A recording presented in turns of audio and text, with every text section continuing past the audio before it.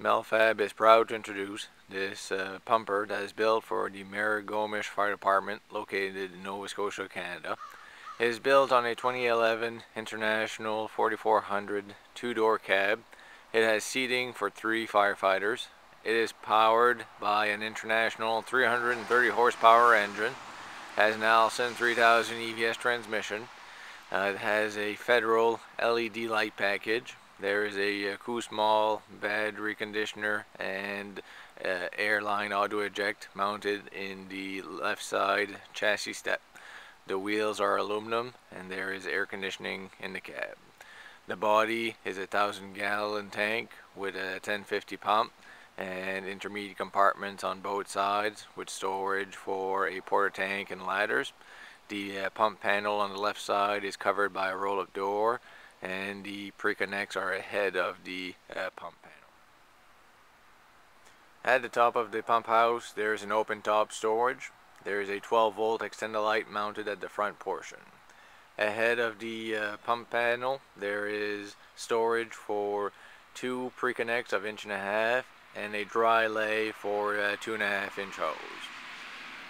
The trays are removable from either side for easier reloading of the crosslays.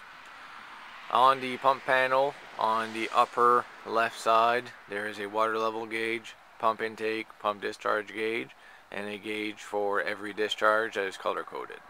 On the upper right, there is a Foam Pro 2001 foam module and a Class 1 total pressure governor. In the middle portion, the controls for every discharge that are color coded as well. There is the control for the primer and pre-primer. In the middle portion there is the control for the rear suction. There is a 6-inch gated inlet as well as a 2.5-inch gated inlet, a 2.5-inch discharge, and an 1.5-inch discharge that will be used as a trash line with the 100 feet of hose stored in the compartment below the step area. At the bottom, all of the drains are located in that area. Underneath the pump house, there is a heat pan and there is a suction side relief valve.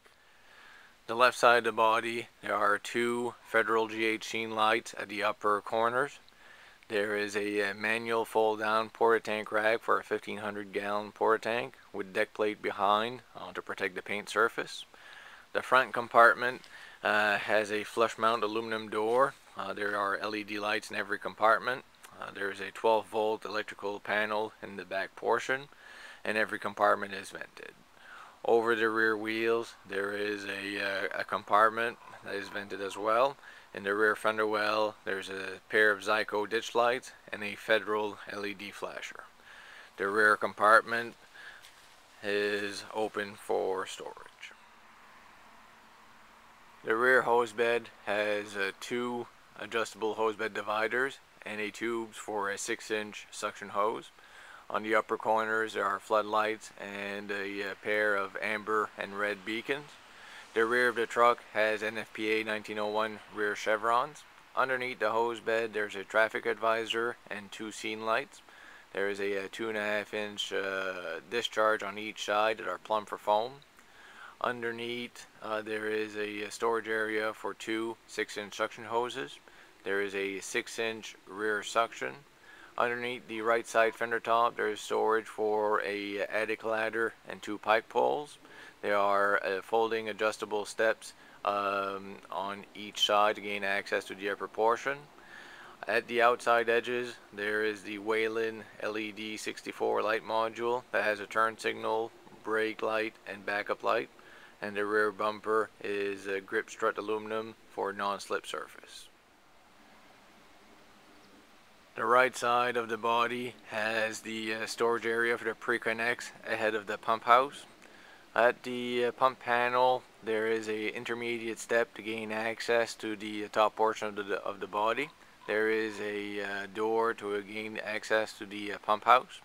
On the pump panel there is a 4-inch high vol discharge, a 2.5-inch discharge, a gated 6-inch inlet, drains, and storage area underneath the step area. Over the compartments there is a rack that is manual fold down for the ladders. The right side body compartments are identical to the left side, and there are scene lights at each corner and one on the pump house.